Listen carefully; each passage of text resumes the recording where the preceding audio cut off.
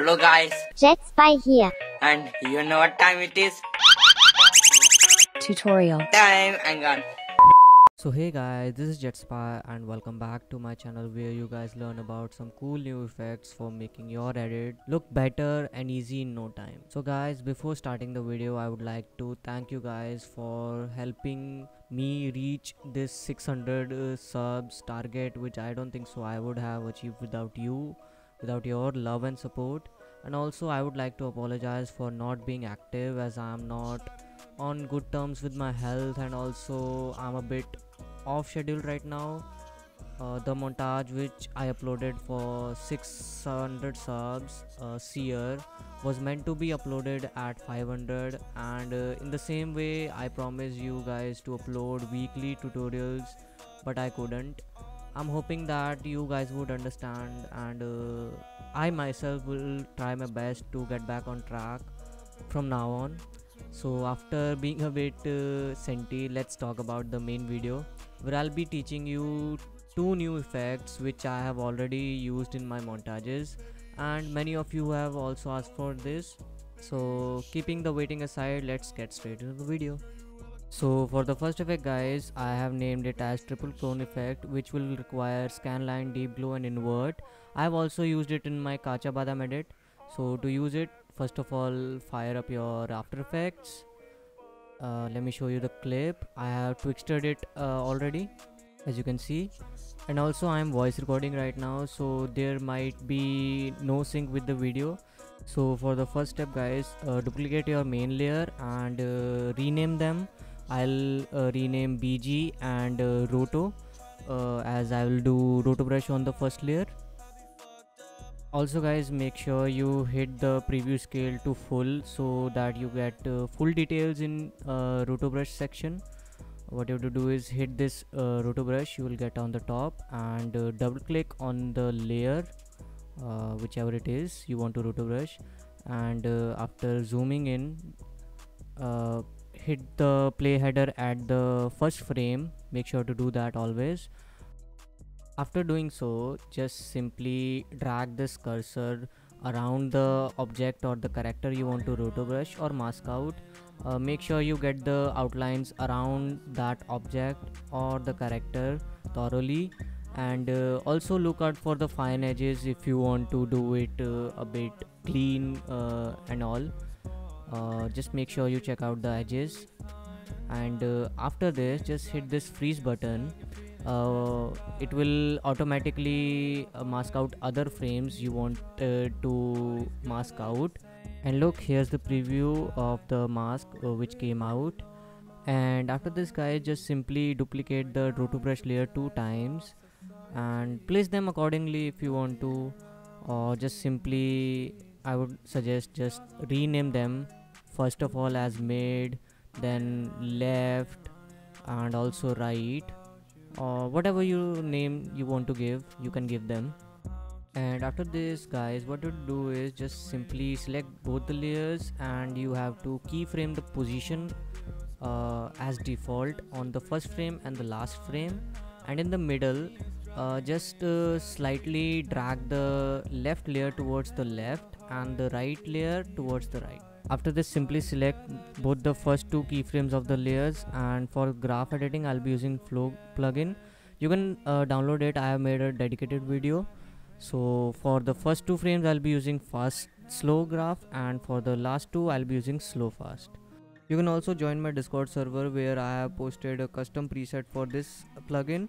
And for the second step guys, add effect named as S_scanlines on the third main layer and copy my settings. After this guys, on the first mid layer add effect named as deep glow, and for the second one add effect named as invert, and remember to change the RGB to blue, followed by adding a deep glow and enabling the last option, and do the same with the third layer as well. Add invert, change the mode as you desire, and add a deep glow at the end, and as you can see, this is the result. Also, I would suggest you guys to add some your own imagination and creativity to the effect. For example, you can also roto brush jet sand and play with the colors. Just try to own the effect and make it yours. I would suggest that. Before heading towards the next effect, guys, please make sure to credit me or mention me wherever you use the effects. It would mean a lot if possible. So for the second effect, guys, the name is glow element or lighting. Effects used are color range, invert, alpha and deep glow. What this effect does is it helps you add or change the color of the lighting, I should say the light system in the clips. You can basically manipulate the whole lighting system, or I should say post processing in the clips, very easy, which will help you give your edit a bit of professional look, which you can also see in my seer edit. I have used this effect in the whole edit. So keeping these things aside, let me show you the clip I'm going to edit. It's already twixtered. Let me show you. As you can see. So after this, for the first step, what you have to do is just go to the frame where you can see the colors you want to make out or pop out. I should say not make out, sorry for that. After this, duplicate your layer, rename it as anything you like. I'll go with lighting, and double click on it, open the layer, add a effect named as color range, and you'll get these kind of black shades, but you have to pick the first eyedropper and select the color you want to pop out. I'll go with the blue of this iron sheriff, and with the second eyedropper I will be selecting the sub colors or sub shades of this, and look, you have these all the blue shades popped out.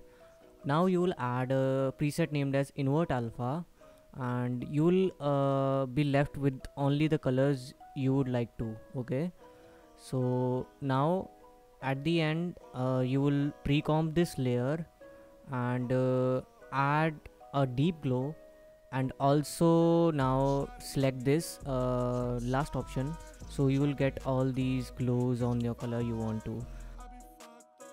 Also, if you want to get rid of all the other lightings which is in the scene and only want it on the sheriff, what you can do is select the pen tool and draw a mask around the sheriff, and you will be left with the lighting only on the sheriff. See, and also remember that the preset used invert alpha is already there in your library. You don't need to download it. Also, after fast forwarding the rest of the process, you have to add a effect named as s underscore flicker, which will make it a bit look realistic, and copy the settings which I am doing. Okay, that's it.